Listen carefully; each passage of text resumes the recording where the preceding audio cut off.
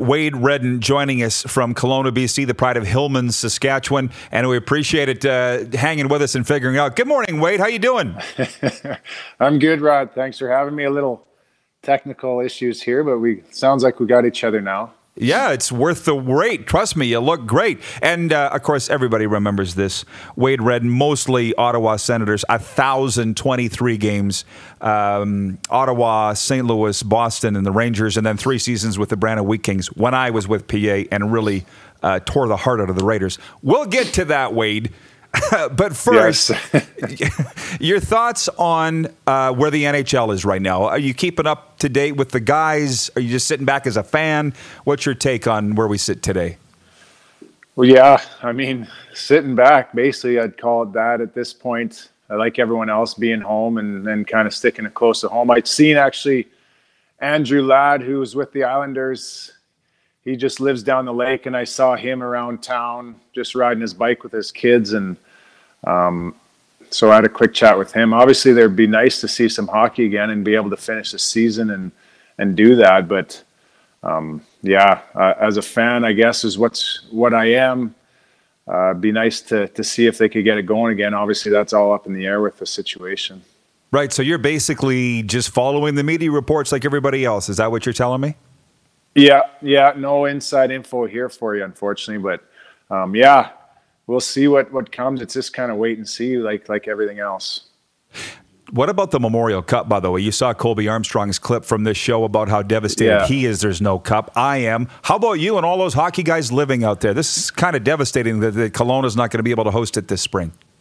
Oh, for sure. It was exciting. I was looking forward to watching Colby on your show there. He's obviously one of the main guys on that telecast. So I was looking forward to seeing him. I know him from the Saskatchewan days, and then our families are old friends from way back. So that was disappointing. And then the Rockets, yeah, they were coming on. They were starting to pick things up, and it was, disappointing obviously around here and all the excitement that brings with having a tournament like that. It was huge for this town, and obviously going to be missed greatly. Well, you know what? We're not going anywhere, so I guess the next time it comes around for the dub, we'll probably be back in Kelowna. So we'll get out there by hook or by crook. 2013 was your last year, Wade. 7 years. It does not seem that long to me. How does it feel for you? It goes quick, man. Oh, man. I mean, they've been showing some old games. They just actually, my last team was Boston. They just showed Chicago winning that Game 6 in Boston.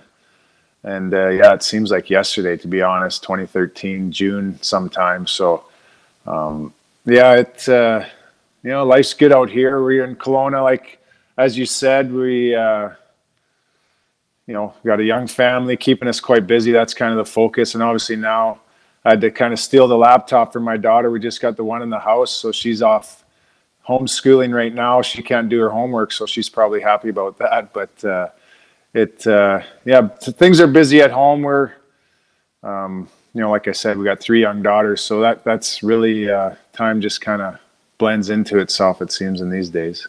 Wow, roughing it. Times are tough in the Redden house. 1 laptop. How are you getting by?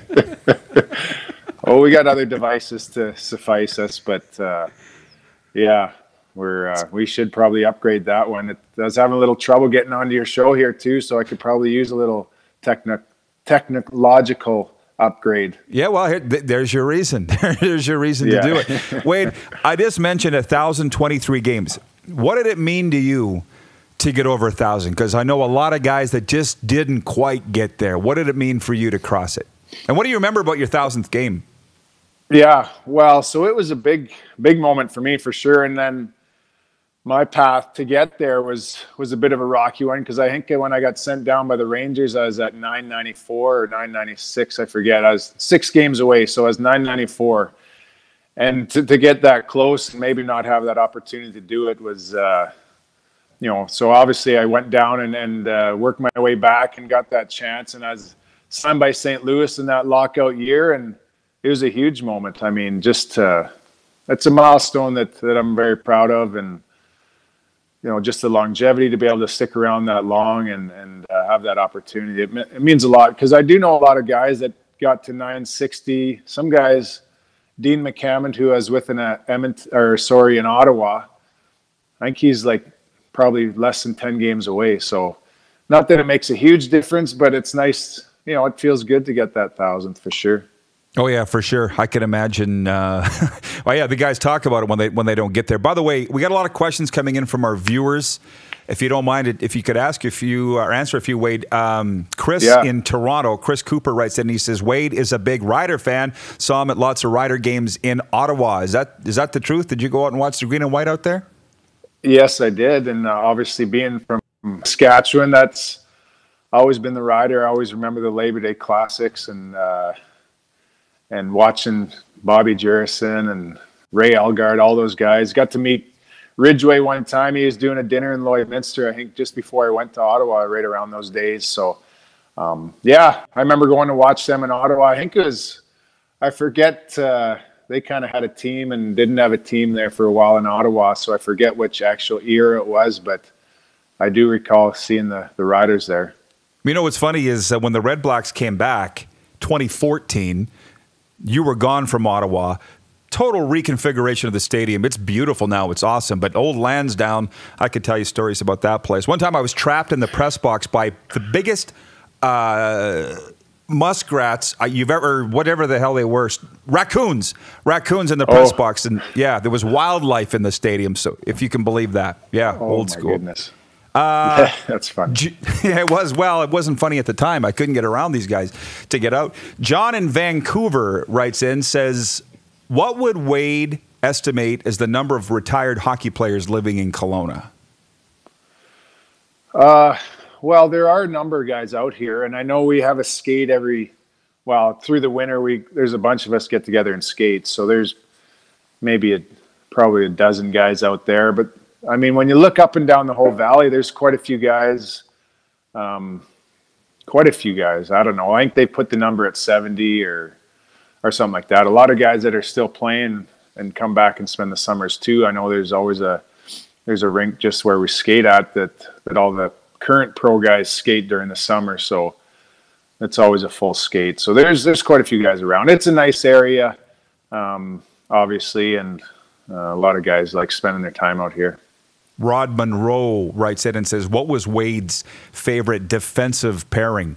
He's obviously talking about yourself. We had Derek Morris on here a week or two ago, and he said his was Keith Yandel. And that was the guy that he played the most games with. How about you, Wade? Did you have a favorite guy that you felt most comfortable with? Well, I mean, when I look, obviously, in Ottawa, I think when Chara came over there, that first year we played together. And then, there's a few other young guys that I played with, Carl Rakunik. That was probably our best year, was 2003. That was my partner that year. We played really well together. And then a few years, so I'd say Carl, who unfortunately was the captain of the locomotive team that went down, but he was a big strong guy and could skate really well, had a great shot. There wasn't a lot of communication. I don't say much, and he didn't say a heck. He said a lot less than me, but we seemed to read off each other well, and kind of similar style. We both moved the puck and skate. And Carl was a really good player. Our producer Clark is a huge Leafs fan. I'm going to out you, Clark, as is our co-host Darren. Yeah, I know. They want to know your take of the Battle of Ontario in the mid to late 90s, Leafs Sens. What was that like?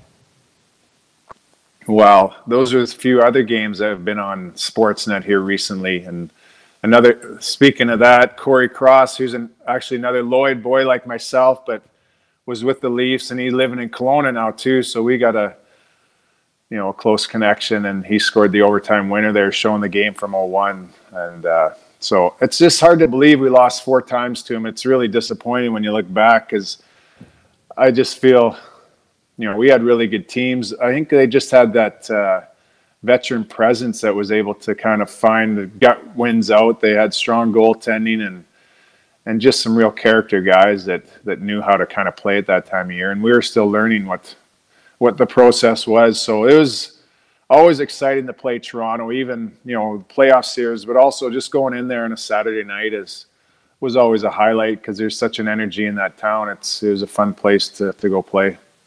I'm going to roll our last question all into one. Dallas writes in, he's a scout for the Wheat Kings now. And he says, how was your time in Brandon with head coach Bobby Lowe's and assistant Mark Johnston? And I'll roll that into mine. The Raiders, PA just asked me the other day to fill out an alumni thing and said, what was your most memorable time with the Raiders? And I said it was losing Game 7, East Final, 1995. Raiders at Wheat Kings on TSN. You remember it because the trip to the Memorial Cup was on the line, and you guys won it, and you went. It was a hell of a tournament out there. Those years in Brandon with you guys might have been one of the best teams the Dubs ever seen. Yeah.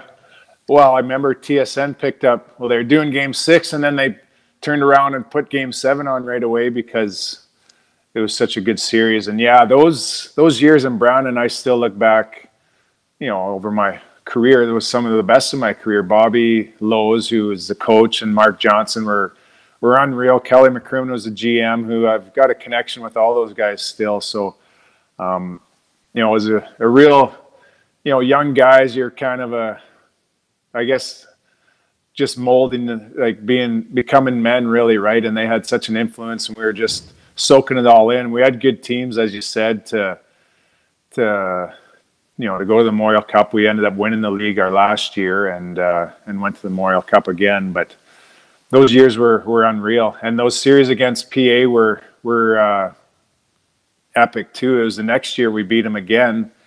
And it was hard fought 6-game series that year. But a lot of great memories of junior hockey. I look back those 3 years there really with a highlight in my career. And I wasn't sure. I didn't realize you're in PA. I thought you were maybe in Regina because I was talking to a buddy in Kelowna here who's from Regina.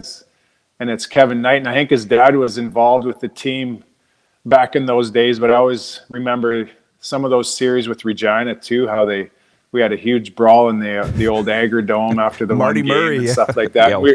Marty Murray, and Marty's dad was with my mom actually at the game, and he got all scratched up, and it was just so I was thinking maybe I thought you were with the Pats, but now I realize you're with the Raiders. But a lot of great days from those junior hockey years. But I will tell you this: after '95, I went from PA to Regina. But so you guys played the Raiders the next year, and Brad Church, you remember Churchy from Dauphin? Oh yeah. They beat us out with the Pats Game 7 of the second round. They went to play you guys, and Churchy said to me, "We got him this year." And I'm thinking, Churchy, no, you don't. And I think you went to 7 games the next year too with '96, right? Yeah. No. Yeah, it was. I think it was actually 6 games, but we were.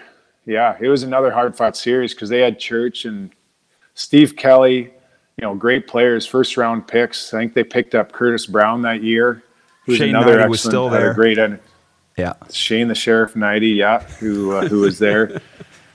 But yeah, it was. That was a lot of fun. I remember because they kind of had us on the ropes at one point in that series. I think it went 2. We won the first 2, then they won their 2 at home, and I can still remember that feeling like we just can't lose this. It was, such an intense series, and we were able to squeak it out. But, those were, awesome times. No doubt. Well, Redsy, obviously we could go all day on this, but we should break it because we have the voice of the Wheat Kings coming in next, Brandon Crowe. So I appreciate the time. I hope we can do it again, maybe in the Stanley Cup playoffs when they get rolling. We'll bring you on for some analysis. But enjoy your time and stay safe, and really, really glad to catch up with you. You as well, Rod. Appreciate that, and all the best to you guys. Hillman, Saskatchewan's Wade Redden checking in from Kelowna today.